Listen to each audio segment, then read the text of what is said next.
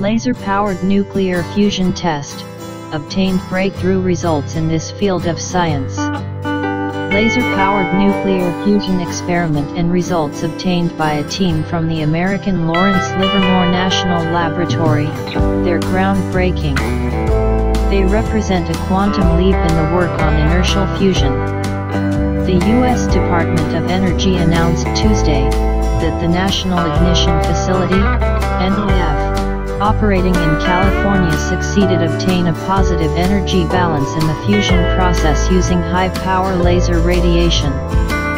According to scientists, this is crucial moment, the first step towards achieving the source of energy that revolutionize world. Detailed scientific data is currently being processed analysis, but we can definitely talk about very good news. Energy produced by the synthesis reaction was greater, 3.15 mJ, than the energy supplied to fusion fuel, 2.05 mJ. Experiment conducted and results obtained. They are groundbreaking in this field of science and constitute a milestone in work research on inertial thermonuclear fusion where, using strong the laser radiation beams can be compressed precisely enough fusion fuel to make the fusion process as efficient as possible. The NIF is conducting research on triggered fusion with the help of powerful lasers, which is slightly different than in most studies. Experimental ones conducted in Europe in a version with magnetic maintenance plasmas. You could say there are two branches of fusion work: thermonuclear. We are talking here about fusion devices in which initiation the synthesis is completely different.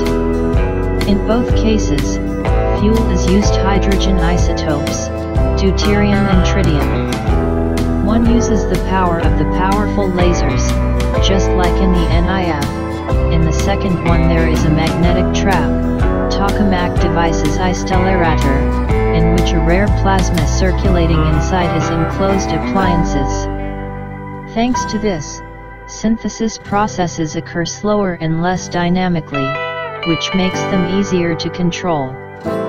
The ultimate goal of experiments of both types is to produce energy for the needs of humanity. Fuel resources, hydrogen isotopes, would in practice be because it is almost inexhaustible, and the amount of waste is to be much smaller than in the case of typical nuclear power plants. However, this will still need to be done. In both cases, scientists still have a lot of work to do, because there is still enough road to build a commercial fusion power plant complicated. However, the latest experiment has shown that it may be feasible for her creation based on inertial fusion, i.e. powered by lasers. At the same time, it is worth mentioning the recent success of experiments conducted in Great Britain, in the JET, Joint European Torus, tokamak device, where a positive energy balance was also achieved. There are great hopes for this European Eurofusion program and in perspective with a new tokamak called ITER. In Europe, research on fusion into tokamak devices dominates, i.e. magnetic plasma maintenance. Both approaches, lasers and tokamaks, need to be overcome countless challenges. The experiment at NIH just described is a bit like trying to hit 192 pins in a peppercorn so that all the pins hit at the same time, but did not pierce the seed, but squeezed they eat with perfect accuracy to a very high density to make it desirable reaction. This is just a very general attempt to illustrate the process, and due to the large inaccuracy and emerging instabilities in the case of the NIF experiment, special Hall-ROM disks are used. Indirect ones are used in them. Interaction of a laser beam with an exemplary pepper through gold the cylinder that the laser hits and generates strong X-rays, which compresses fuel. Unfortunately, when it comes to forecasts, it probably won't work now. Determine the time when the first power plant could be built and at what time technology will be based. Experimental research device. The European ITER tokamak had been in operation for several years now. The However, due to the need to conduct additional research and scale, the project's launch is postponed, but the construction is we expect a very advanced and first plasma around 2025/26. There are many reasons.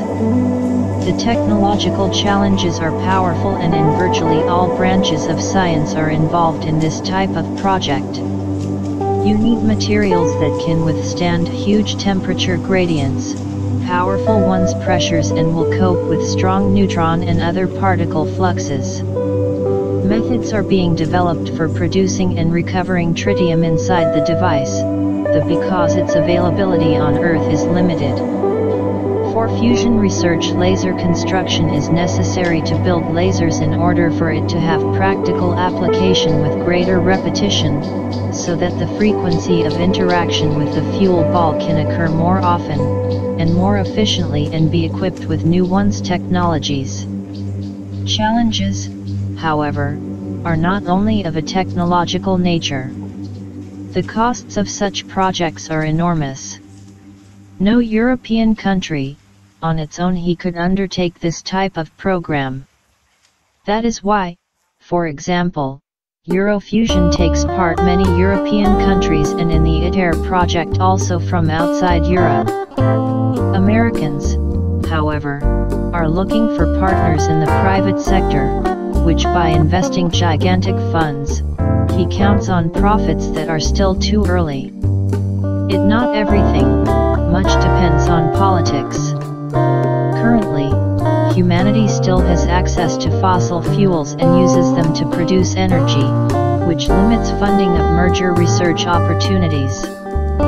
Fossil fuel resources are still dwindling, obtaining them is becoming more and more difficult, and burning them contributes to occurrence of the greenhouse effect. Fusion is pure energy. It would definitely be to the benefit of our planet. Therefore, the breakthrough achieved in NIF allows you to look at the near horizon with optimism and believe that energy, the future, will be energy from fusion, which scientists will continue to develop. They work